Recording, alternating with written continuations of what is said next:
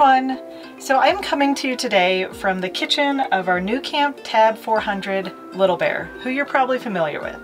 But this time we're venturing into kind of a new area, which is sharing some of our recipes that we cook on the road. It's something a lot of people have asked for, but honestly, I've never considered myself a cook, and so I've never really wanted to share, but I'm realizing there's actually some fun stuff we really can share. So our main goal is to share very simple meals that you can do with very few tools. Now the first thing I'm going to show you guys is something that is not traditionally camp food. We're going to make spring rolls from scratch. Some of you may know and may not know, I actually majored in Chinese in college. And my best friend in college came from a Chinese family, which means she already knew how to make amazing food. So this recipe comes from my friend Candace, who I hope doesn't mind me sharing it because it is absolutely amazing and surprisingly not that difficult. First, let's start with our ingredients. Now you can go to your typical grocery store and you can find egg roll skins, which tend to be a little bit thicker, fluffier, a little more bread-like with some bubbles on them. The spring roll skins though tend to be paper thin and they crisp up really, really nice. For the filling, you're gonna need ground pork, green onion, green cabbage, eggs, shredded carrots, and if you want, bean sprouts. For the seasoning, you're going to need soy sauce, garlic powder, rice wine vinegar, salt and pepper, sesame oil, and ginger. Now I'm going to be honest, we are in the midst of quarantining ourselves due to the coronavirus, and I was unable to find ginger or bean sprouts at the grocery store, but it's okay because I think they're going to work great anyways. And the great thing is to make the filling you need very few tools, just a sharp knife, something to stir your meat and veggies with, and a large pot. I like this enamel-coated stock pot because I use it for everything. The first thing we're going to tackle for our filling is the ground pork. To season the pork, we're going to add in soy sauce, garlic powder, rice wine vinegar, pepper, sesame oil, and ginger. Of course, we'll have to leave out the ginger, you know, since the stores were ransacked to the coronavirus. Once you finish seasoning your pork, you can set it aside and start chopping up the veggies for the inside. For the inside, we're going to use cabbage, carrots, green onions, and if you can find them, sprouts, which I wasn't able to find this week. For the carrots, it's usually easier if you buy 2 to 3 large carrots and grate them on a grater. Unfortunately, because we live in a tiny camper, I don't have one. So I'm going to improvise and I'm going to chop up my baby carrots really, really fine. The green onions are easy. You can chop them up in about 1 centimeter pieces. And you're going to want to shred up the cabbage, but you don't have to get it too fine because it is going to cook down a lot when we put it in the pot. Now, by the time you're done chopping your cabbage, it's going to look like a ton of cabbage. But don't worry, trust me, it's all going to cook down. But luckily, now that we're done with all that hard, annoying work, we get to start cooking. We're going to start in our large pot with a little bit of oil, and we're going to brown the seasoned pork.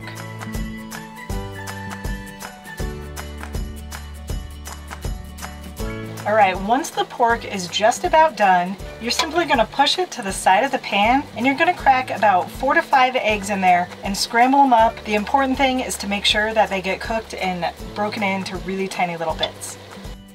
Once the eggs are scrambled, you can go ahead and mix in the egg and pork mixture. And finally, it's time to start adding all these awesome veggies. So we have our shredded carrots and green onions that we made earlier. And of course we can start with our multitude of cabbage. If it doesn't all fit at first, you can put some in, let it cook down, and then put another batch in, let it cook down. You get the idea. Just so that it will all fit in the pan. The important thing is to keep stirring it so that it gets really well mixed and everything on the bottom doesn't get burned. You want a really even heat going throughout it. So, whew, I had to close our shade because the sun started coming in.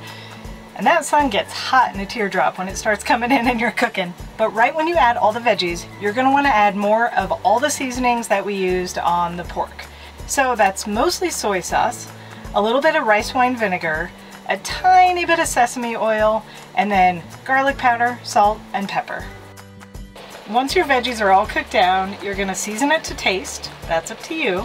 And when you're happy with it, there's 2 important things you need to do. Number 1, you need to drain the excess liquid from this whole mixture. because if there's too much liquid, you're gonna have problems later when you start rolling it. And if you don't like wasting all of that delicious juice, you can always save it for maybe a soup stock or something later. The second thing we need to do is let this mixture cool before we even try to roll it into the spring roll skins.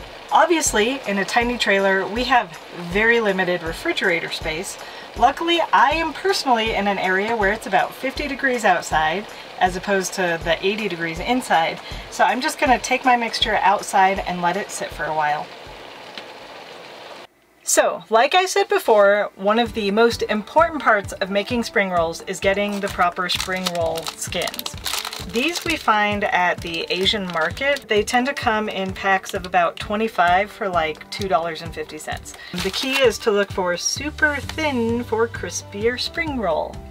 This is also the time when you should recruit all of your family and friends to help you. Introduce Kendrick into the picture. He's got to earn his meal.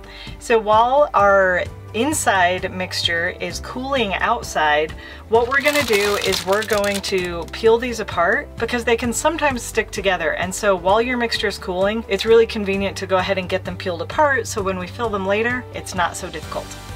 Now this batch should make anywhere between 60 and 75 egg rolls.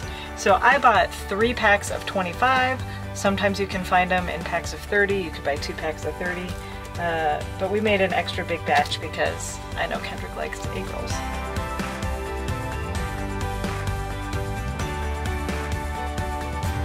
The other thing we're gonna do to prepare while our filling is cooling is we're gonna make what's called an egg wash. Super simple. It's basically an egg. Correct. Nailed it. Really awesomely. But it works because I'm a great cook. And you mix it with a little bit of water and you beat it up. And what this is going to serve as to moisten the corner of our spring rolls so that when we roll it up, it'll stick together and it won't come apart. All right, we're ready for the most exciting part, which is actually rolling our spring roll. So what you're going to do is you're going to take one of your spring roll skins, put it on your plate. You take a small to medium scoop, and this is kind of difficult because the problem is if you get too much filling, it will come outside the edges, and then when you go to fry it, it'll like explode. So you want enough filling that it's going to be really tasty, but not too much that it's going to make your spring roll explode. A heaping spoonful, I would say. A heaping spoonful. And then you're gonna roll it up just like a burrito. You're gonna start from the bottom and make sure it's kind of tight. You're gonna roll it up, roll in the left side, roll a little bit more, roll in the right side, roll a little more. And before you get to the very end, if you have one of those fancy little brushes, use that. But if you don't have a fancy little brush, just use a spoon and put a little bit of your egg wash just on that last corner, because then when you roll it up, that's gonna keep that corner really tight and it's gonna keep it from coming apart. So let's make 73 more. Oh dear.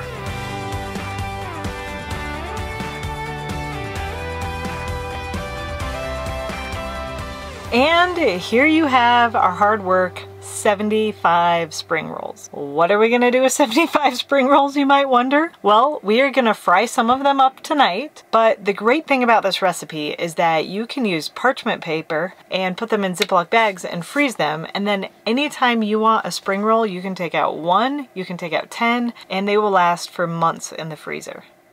Yay, it is finally time to fry these things so that we can eat them. And it's kind of cold outside and windy, so we're gonna go ahead and do it inside on the stove. Basically, the point is to deep fry them. And at this point, being that they're not frozen, it's only gonna take maybe 2 or 3 minutes. We are choosing to fry in just vegetable oil because it's a really light oil, but a lot of people will choose to fry in something more flavorful like a lard or a bacon fat, but we're gonna go ahead and do vegetable oil. The good thing about doing it indoors is that we can more accurately control the temperature of our oil, which we're gonna want to be somewhere around 350. Let's do it.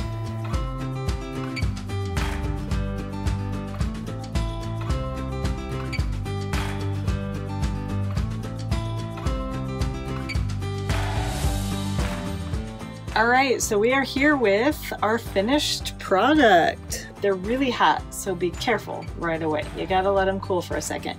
But we also like different dipping sauces. So some of the sauces we like are a hoisin sauce, a soy sauce, a sweet chili sauce, which is actually very traditional with spring rolls, and then sriracha if you want something a little bit spicier. So, and Mandy's been torturing me for about the last 10 minutes, taking pictures and video and everything, and all I want to do is eat one of these things. Okay, eat one. And take this one.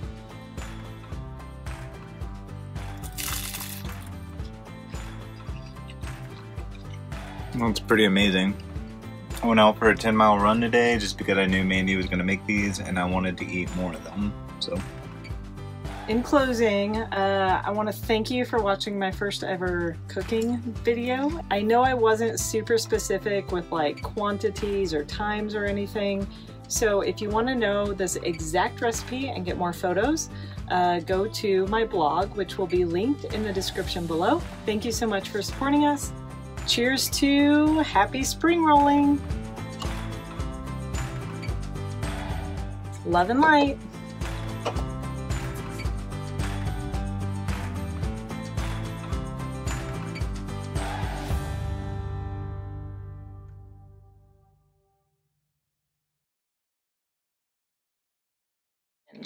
she tore one. I did not.